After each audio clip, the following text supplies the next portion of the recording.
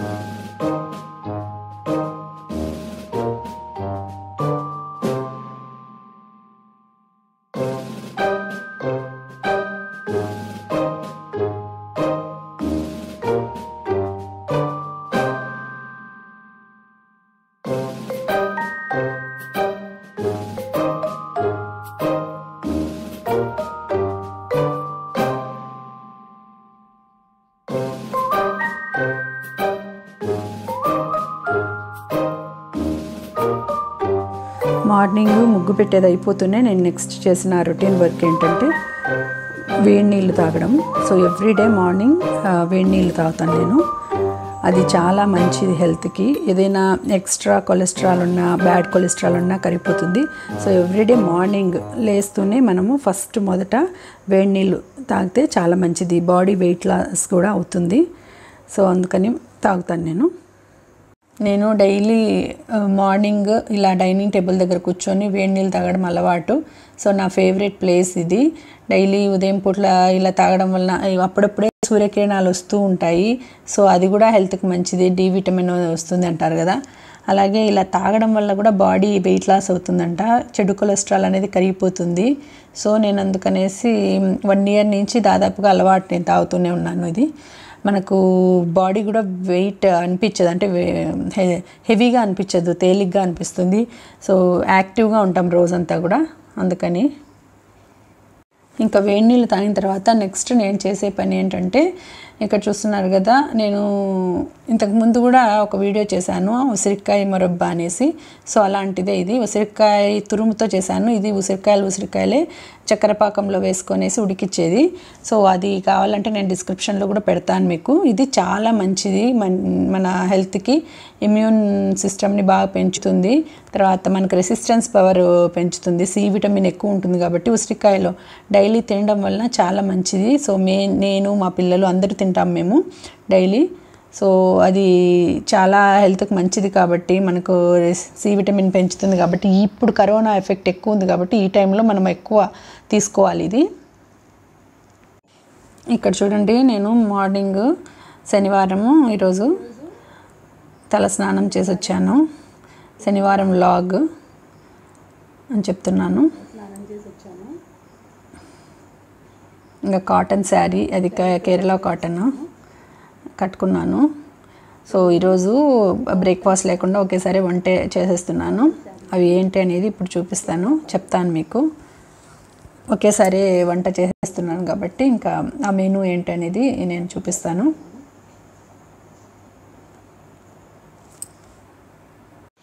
Direct వంట అని చెప్పాను కదా. సో ఈరోజు మెనూ ఏంటంటే ఇక్కడ చూస్తున్నారు కదా, క్యాప్సికమ్ కర్రీ, క్యాప్సికమ్ కూర, తర్వాత టమాటో చింతపండు రసం, టమాటో రసము. క్యాప్సికమ్ కూర అందరికీ తెలిసిందే. సో నేనేమి సపరేట్గా అంటే నిదానంగా ఏం చూపించడం లేదు. ఈ క్యాప్సికమ్ని చిన్నగా తరుక్కునేసి తిరువాత వేసుకొనేసి మెత్తగా ఉడికించుకోవాలి, నూనెలోనే వేయించుకోవాలి, వాటర్ వేయకూడదు. మామూలుగానే ఇవి మెత్తగా అయిపోతాయి కాబట్టి వాటర్ వేయకుండానే నూనెలోనే వేయించుకోవాలి. అంటే కొద్దిగా తిరువాత వేసి అందులోకి ఈ ఉప్పులు వేసి వేయించుకోవాలి. సో అవి వేగిన తర్వాత చూడండి, ఇక్కడ ఉప్పు, మిరప్పొడి, తర్వాత పసుపు వేసుకొనేసి కలిపేయాలి బాగా. అది కలిపేసిన తర్వాత పప్పుల పొడి, పప్పులు అంటే తెలుసు కదా, పుట్నాలు అంటారు. మా కడప సైడు పప్పులు అంటాము. సో పప్పుల పొడి వేసుకొనేసి కలిపేయాలి. అంతే, అయిపోయింది క్యాప్సికమ్ కూర. ఒక ఐటమ్ అయిపోయింది, క్యాప్సికమ్ కర్రీ అయిపోయింది. చాలా ఈజీ చేసుకోవడము. ఇలాగ ట్రై చేయొచ్చు ఎవరైనా.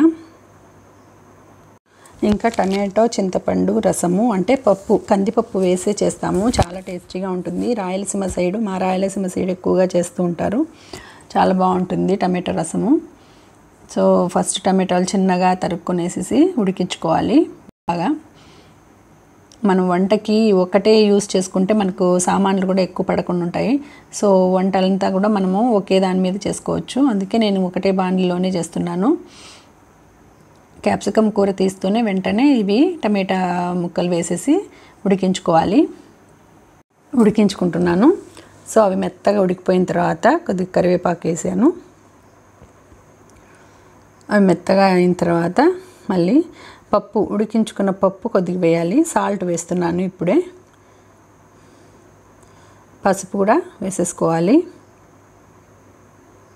కొద్దిసేపు మళ్ళీ వాటర్ వేసి ఉడికిన తర్వాత కొద్దిగా బెల్లం కూడా వేసుకుంటే టేస్ట్ బాగుంటుంది చారుకి.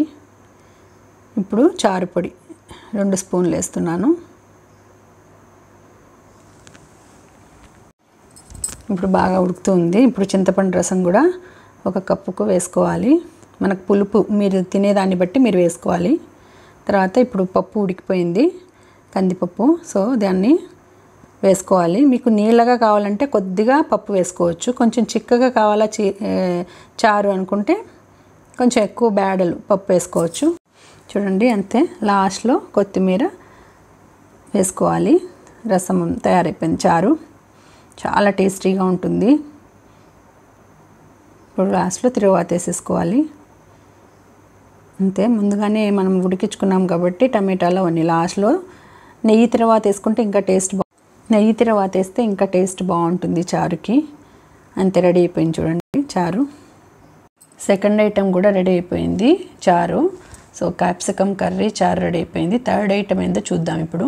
థర్డ్ ఐటము చూస్తున్నారు కదా, ఇప్పటికే అర్థమవుతుంది. మామిడికాయతో పచ్చి మామిడికాయ పచ్చడి చేస్తున్నాను.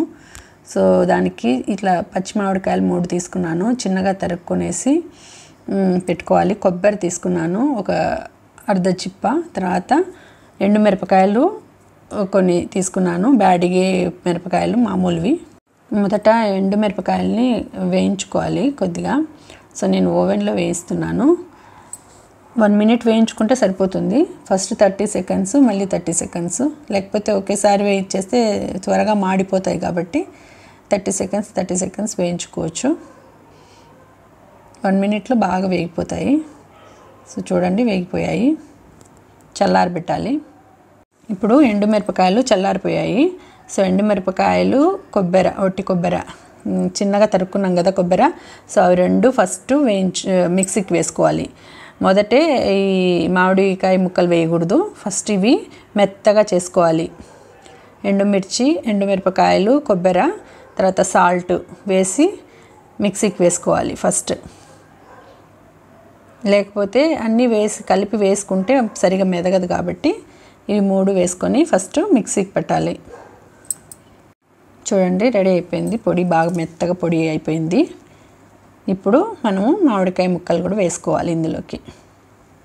వేసేసి మిక్సీకి చూడండి రెడీ అయిపోయింది. ఇవి మరి పేస్ట్ లాగా చేసుకోకూడదు, మామిడికాయ ముక్కలు కచ్చాపచ్చాగా వేసుకోవాలి. పేస్ట్ చేసుకుంటే టేస్ట్ బాగుండదు. సో ఇప్పుడు ప్యాన్ పెట్టుకొని స్టవ్ మీద ఆయిల్ పెట్టుకొనేసి ఆయిల్ పెట్టుకునేసి ఆయిల్లో తిరువాత వేసుకోవాలి. ఆవాలు, జీలకర్ర, ఇంగువ కొద్దిగా వేసుకోవాలి. ఇంగువ వేస్తే టేస్ట్ వస్తుంది బాగా. సో ఇప్పుడు ఇది పచ్చడి అంతా కూడా వేసేసుకునేసి కలిపేయాలి. సో ఇలా పోపు పెట్టుకుంటే పచ్చడి రెడీ అయిపోయింది. చాలా టేస్టీగా ఉంటుంది, చాలా బాగుంటుంది ఈ పచ్చడి అన్నానికి. చూడండి వేడివేడి అన్నానికి కలుపుకుంటే నెయ్యి వేసుకొని చాలా టేస్టీగా ఉంటుంది, చాలా బాగుంటుంది. పుల్ల పుల్లగా కారకారంగా చాలా బాగుంటుంది పచ్చడి. థర్డ్ ఐటము మామిడికాయ పచ్చడి కూడా అయిపోయింది. సో ఇప్పుడు ఇంకా భోజనాలు కూడా అయిపోయాయి అందరివి. ఇంకా ఇప్పుడు రెస్ట్ తీసుకునే టైము. ఇంకా వాషింగ్ మిషన్ బట్టలు వేశాను, ఇంకా బట్టలు బయట ఆరేయాలి అవి. సో ఇప్పుడు లాక్డౌన్ పీరియడ్ కాబట్టి ఇంకా మన పనులు మనమే చేసుకోవాలి. మన పనులు మనమే చేసుకోవడం వలన అదొక హ్యాపీనెస్, కొంచెం సాటిస్ఫాక్షన్ అనిపిస్తుంది. ఎందుకంటే మనము నీట్గా క్లీన్గా చేసుకుంటాము. ఇప్పుడు పని వాళ్ళు చేసేదానికి మన పనులు మనం చేసుకునే దానికి చాలా తేడా ఉంటుంది. సో వాళ్ళు గబగబా ఏదో ఫాస్ట్గా చేసుకొని వెళ్ళిపోతూ ఉంటారు. కానీ మనం నిదానంగా మనం ఒక్కొక్కటి మన పనులు నీట్గా చేసుకుంటాం కాబట్టి మనకు ఒక సాటిస్ఫాక్షన్ అనిపిస్తుంది. ఏదైనా కానీ ఊడ్చడం కానీ, తుడచడం కానీ, ఇలా బట్టలు ఉతకడం కానీ, ఏదైనా కానీ మనం చేసేదానికి వాళ్ళు చేసేదానికి చాలా డిఫరెన్స్ ఉంటుంది. సో అందుకనేసి మన పనులు మనం నీట్గా చేసుకునేది బెటర్ అనిపిస్తుంది. హెల్తీగా కూడా ఉంటాం మన పనులు మనం చేసుకుంటే. సో ఇప్పుడు ఈ లాక్డౌన్ పీరియడ్లో ఇప్పుడు తెలుస్తూ ఉంది బాగా, మన పనులు బాగా చేసుకుంటూ ఉంటూ ఎంత హ్యాపీగా అనిపిస్తుందో. సో ఇది ఫ్రెండ్స్, ఈ వ్లాగ్ ఇక్కడితో ముగిస్తున్నాను. ఈ వ్లాగ్ మీకు నచ్చింది అనుకుంటున్నాను. నచ్చితే ఒక లైక్ కొట్టండి, మరీ నచ్చితే షేర్ చేయండి.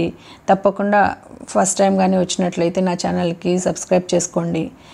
ఇంకా మళ్ళీ నెక్స్ట్ వీడియోలో మళ్ళీ కలుసుకుందాం. Until then take care, bye bye.